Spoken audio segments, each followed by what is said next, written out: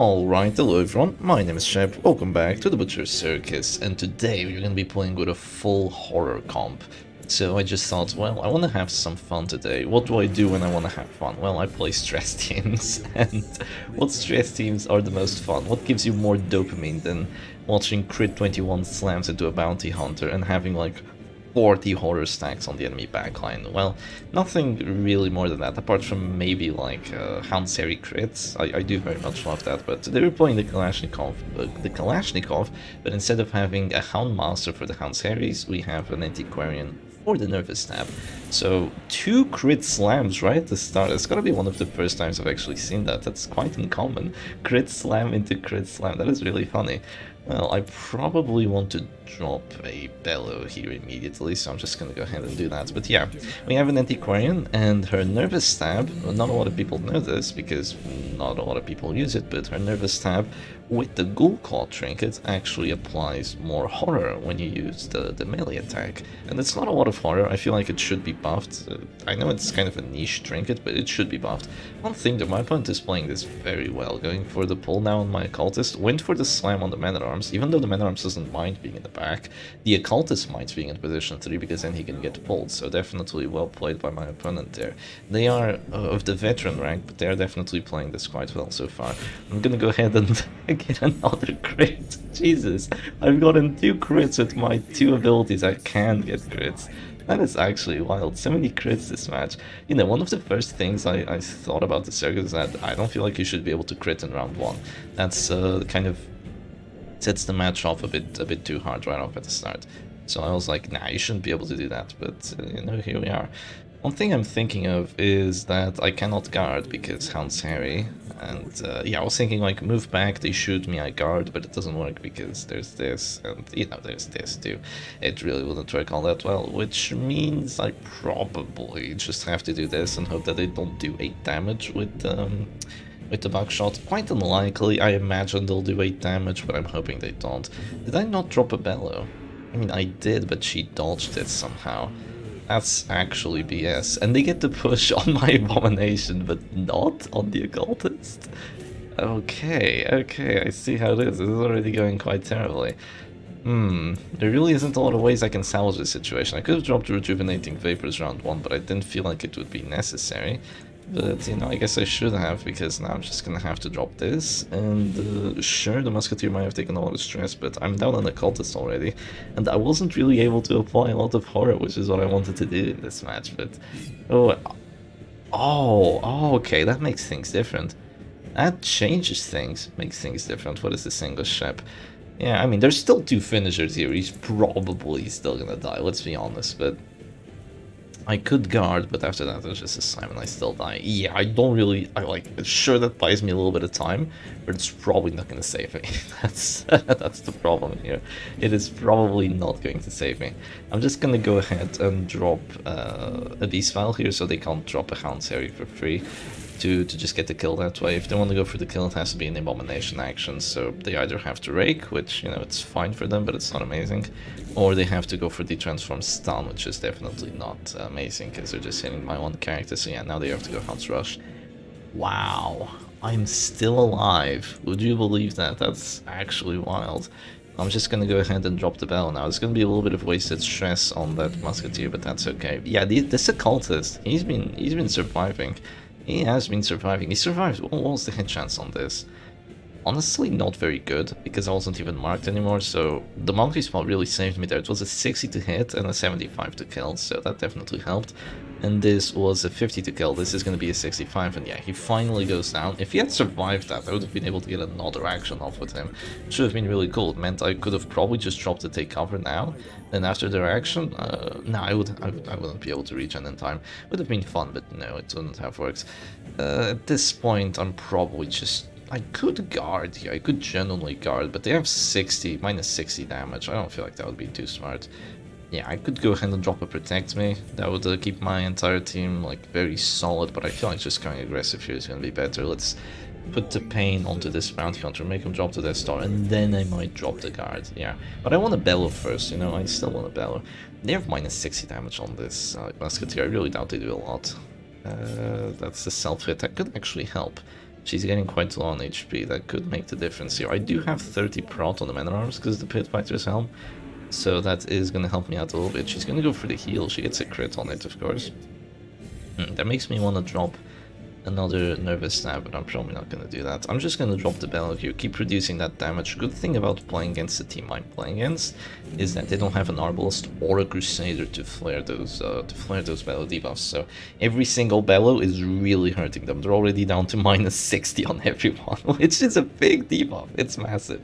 I think that the best thing my opponent can do right now is quite obvious. They have to go for a stun on my Antiquarian, because I was greedy and went for a Bellow first, but I felt like I should do this. That shouldn't really hurt all that much. Yeah, that really doesn't hurt all that much. They don't have any accuracy buffs.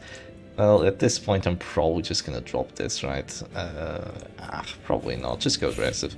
Yeah, just go aggressive. I'm going aggressive here because even if I drop the guard now, they can still focus my Abomination down because I'm gonna transform and go for the Slam after. They're gonna do Call the Shot now. They can't use Collect Bounty on me though, that's the thing, and they can't even use Hound's Rush because I'm not gonna allow them to use it.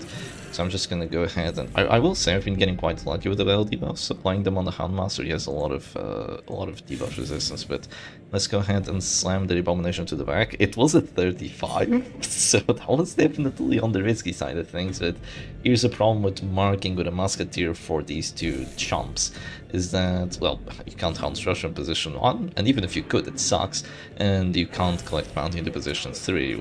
Even if you could, it does hit quite a bit, especially with a setup like this, but it still sucks. It still sucks in my opinion.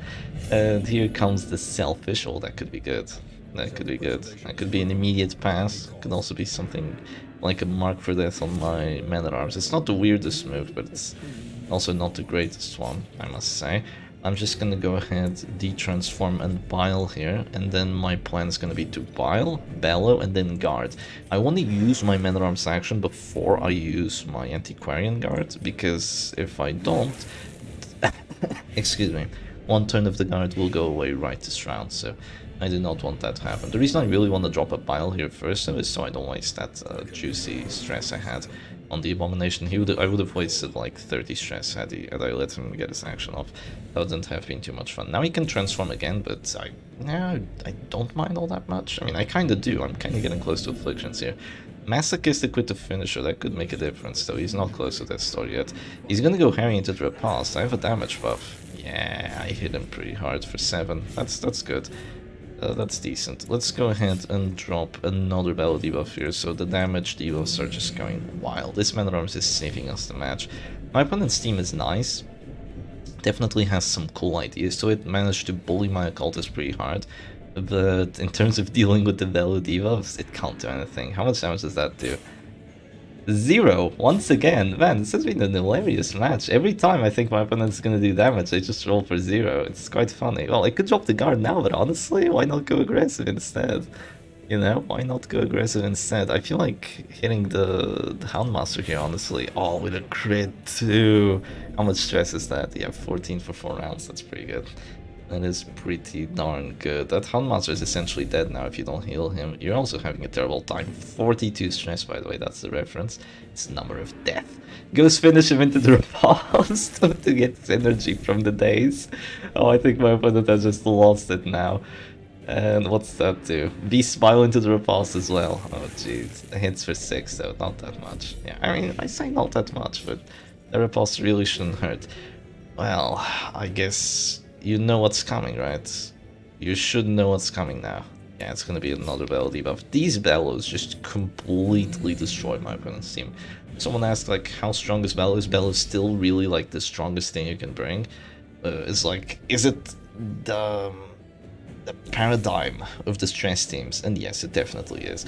Damage teams like this just do not stand a chance against those Bellows. I didn't even see it at the start. I thought that this was just going to be like a good old stress versus damage match, that the Bellow would be helpful, but no, definitely not game deciding. But no, the Bellow was game deciding. Even if they hit those abilities, which they didn't, they just kept missing over and over and over again. They still didn't have too much fun. So what's the take on this? What should have my opponent done differently? Don't bring Call the Shot, bring Ranging Shot. Give yourself accuracy. God damn it. Call the Shot sucks. Never use this ability. Anyway, let's go on for match number 2. Alright, and here we go for match number 2. This time we're playing against All for One, One for All, so quite an interesting name. This is a Darkest One opponent, I haven't faced them before. Maybe they have a new name or something of the likes, maybe this is a person that usually doesn't play at this time, something like that. Those things do happen. Some people ask me, Chap, how come have I never played against you? And I play in the ladder all the time. Well, maybe you don't play at the same time I do, but I'm gonna start off with the slam miss onto that Hellion, so... that's a very good start. That's a very good start for me, but yeah, this is gonna go into an exposed crit. Oh boy, yeah, this match is gonna be a whole different thing than it was the previous one. I can see that much already, but hopefully my occultist doesn't get focused down as much. I could try guarding here. That's a very interesting Arbalest though. What's the idea behind this team? Is it bleed synergy for the Hellion? And crits? It's definitely a weird team, I will say. My opponent is very happy, I think, but I'm just gonna start spamming the battle debuffs. I could guard here, but I honestly feel like it's not worth it all that much, because even if I do guard, my Abomination's still getting focused down here. It really sucks that I got hit with an exposed, means I'm gonna take crits like crazy, but oh, they are gonna go for the come hitter after all. And they get another crit, so crit number 2 Electric Boogaloo. After I missed the 85 slam, yeah, I almost forgot, but do I want to regen here? If I regen, they will bleed out, which could miss. Could miss. It could also hit pretty hard. I could also go for a pull, which won't really work all that much. I'll regen. I think it's worthwhile. Yeah, I think it is worthwhile to drop a regen right now. Their bleed out will probably miss onto my occultist, so don't really mind it all that much. No, they're just gonna go for the Abomination. No F's given, just go for that and daze themselves at the same time. Okay then, so be it.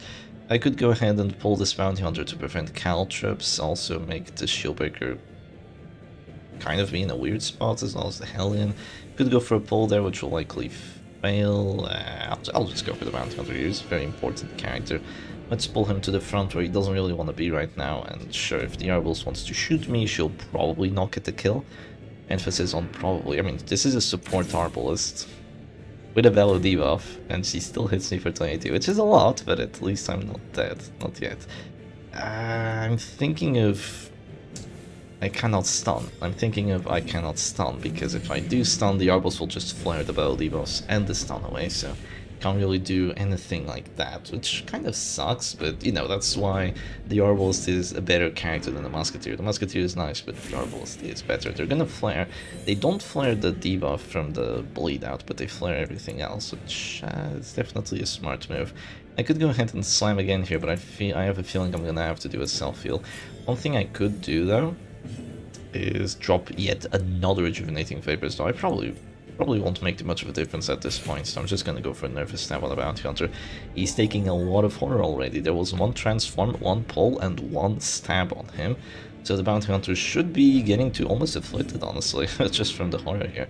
We're gonna go for the breakthrough. They hit for 6, which isn't enough, and they daze themselves again. I love the daze. I'm just gonna go ahead and they're probably gonna puncture. What? A shield breaker without puncture? What is this? What is the nonsense I'm seeing here? That's wild. A shield breaker without puncture, huh? That's a first. That's a first. Well, I could go ahead and slam here, but I'll probably die if I try doing that. But I'm still gonna do it, because I want that Hellion in the back, and if they try hitting my Abomination, I can just go ahead and Stitch and Embrace and we'll be fine. Sure, they can expose, but yeah, I'll still be able to heal myself for a little bit. Are they gonna go for it? Straight for it, right? Straight for the Abomination with the Pierce. Get the crit on it too, come on, make me hurt. What are they gonna do here? They have a very interesting team. I mean, this is definitely not their main team. This is the Darkest One player. This is a yeah, Pierce, of course, with the crit. This is the Darkest One player playing Hellion. They're probably just trolling around a little bit, but still quite an interesting thing to see. We're definitely gonna go for the stealth here, and they're just gonna drop a Caltrips, I imagine. And it does work a little bit. Or they could drop a... yeah, they're just gonna drop Caltrips now that they have the chance. They didn't get the crit on there, interesting. I had a feeling they would, but I suppose they didn't. And now I can go ahead and drop a pull on the Arbles. Is that the idea here? Do I want to drop the Melody buff first? There's a few things I want to do. Let's drop the Melody buff, then we go for the Antiquarian action. I'm just going to go ahead and just play like this. I don't feel like dropping a regen here would make... Another regen would make too much of a difference, so let's just do that. Sadly missing the shield breaker even with the Uri, but you know, what can you do?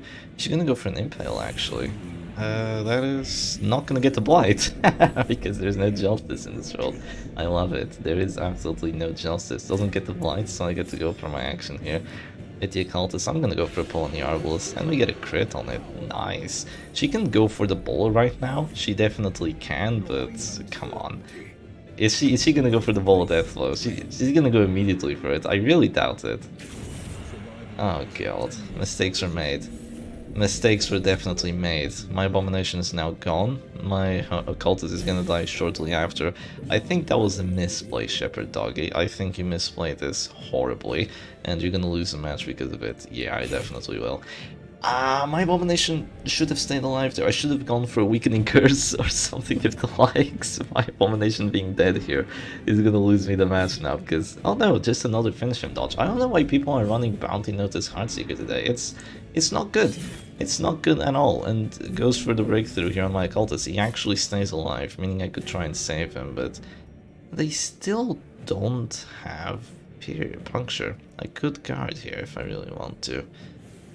No puncture, huh? It's so odd. It really is odd, isn't it? They can go for the breakthrough, but I could drop a regen before they're able to.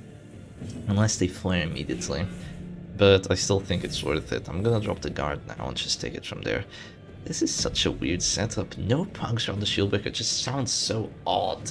Because Shieldbreaker has an ability that you always take. It's puncture. There's no matter what, you always take puncture.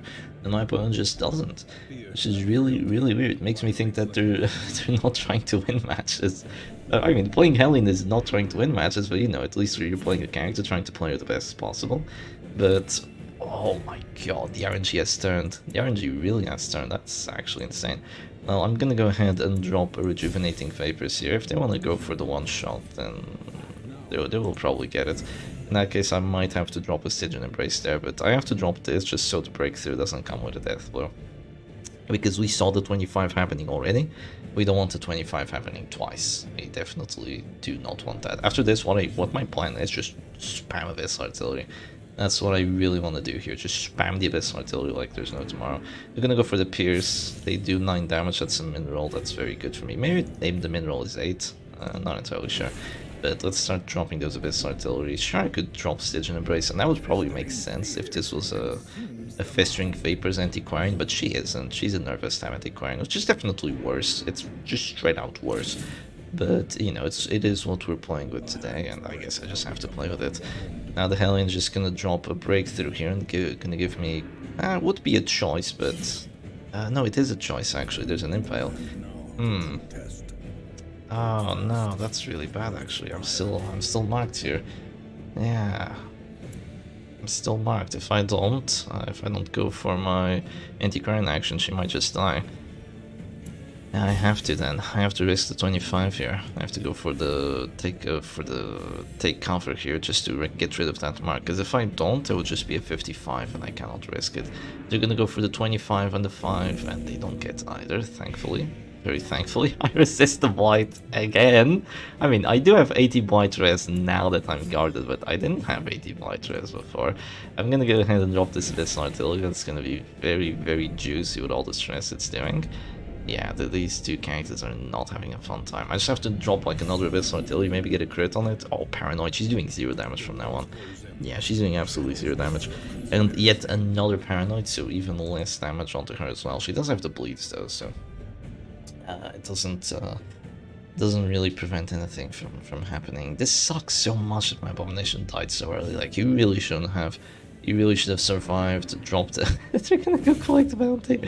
You should have survived, dropped a heal, maybe a crit heal too if I was lucky. And then just drop another transformation, everything would be just fine right now, but no, it did not happen. Could you imagine another transformation on top of this? I would just join the match on the spot. Really sucks to be me.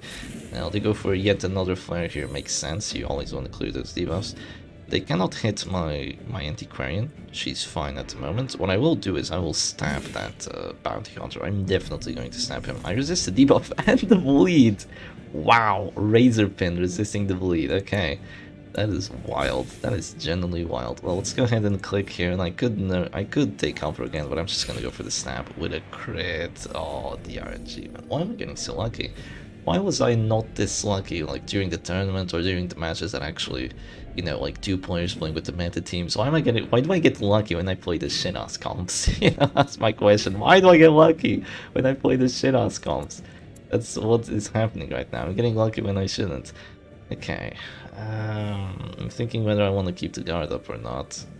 At this point, I think just Bellwing is going to be better. I still have a bit of regen on there, so let's just drop the Bellow. And, oh, he's almost gone. If there was an act out there from these two, he would be dead on the spot. The Arbalist is definitely gonna go for a heal here. I don't think there's any world where you don't.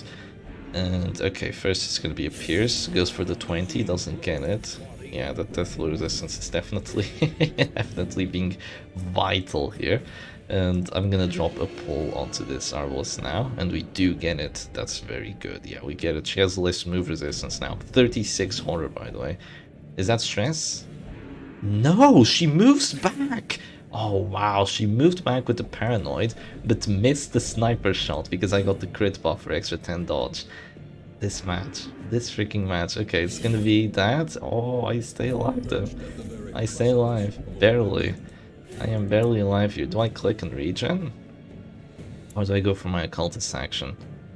I think I click and regen, right? Yeah, that's what I gotta do here. I'm gonna click regen, go for the stab on the Arbalist, and yeah, she's taking a lot of harm now. Okay, you're gone. Extra stress, extra stress. Oh, it would be really nice if I got the Bellow here, but if she goes for the killing shot right now, she will die. But if she doesn't go for the killing shot right now, she will also die to a Bellow. Gonna go for the Pierce, gets the 40. Goodbye, Occultist, you did very well. And now I'm gonna go for the Bellow. I still think I'm gonna lose this because I don't know how I'm gonna kill that stupid Shieldbreaker, but now she's dead. And you're close, you're close. You are also quite close. Shieldbreaker, come on. Irrational. Oh, that's so good. Okay, that might save me the match here. That might save me the match, but I don't know how I'm going to kill this damn Shieldbreaker. It's it's really not obvious. I wish that did extra stress to the Hellion. That would have helped me out a ton there. But yeah, I have to kill a Shieldbreaker, and I don't know how I'm gonna do it. Now she goes for the damage buff there. I could go for the stab, or I could go for the regen here. Either way, I'm in a rough spot. Very rough spot right now. I have weak characters. Oh, I missed the Bellow. No, that can't be happening. I can't be missing the Bellows, not now. I need to get like a crit nervous stab here. Something like that. I might have to go protect me as well. Now it's gonna be the Impale now. I'm not in danger though. I'm not in danger, Skylar. I am the danger. Yeah, I don't have to go for the protect me immediately. I could go for a stab here. Also go for a stab there, which is just a miss. I could try to heal.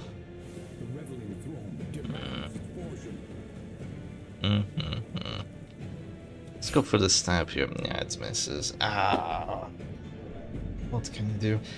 Yeah, I really don't see myself winning this one unless Irrational and Paranoid just just really help me out here. I don't see myself winning this one, but they really have to help me out right now. Goes for the bleed out. Oh god, yeah, minus Deathblow resistance on there too. That's really bad. I have 30 Deathblow resistance on my Antiquarian, by the way. Oh god. Okay, let's drop to protect me, right? Yeah, let's drop to protect me. Come on, Man-at-Arms, you have to stay alive somehow. You have to survive. Please, Irrational, I need a pass. Oh, the self-mark from the Irrational. No, not the self-mark. Goes for the Pierce. I stay alive though. Wicked Hack's gonna kill me. Unless we get a Paranoid Act out. Can I please hit the Shieldbreaker? God damn it. Okay. She just had a heart attack now. Maybe Nervous Stab kills, then Irrational like 10 passes in a row and I win. Oh, breakthrough. It's gonna have to be breakthrough with the double kill. Oh god, yeah. That's over. I did one fatal misplay, which was pulling that Arbalist into my Abomination, dying, and Without the Abomination, I just can't kill these two annoying buggers. But yeah, big GG's to my opponents. Hope you all enjoyed today's matches. Definitely play this team. It's fun. I think it's fun, but it's just lacking something. It's just lacking. It feels really good though. When you get those crit nervous snaps for 18, yeah, it does feel quite good. So hope you all enjoyed today's video. I'll see you again another time. Cheers.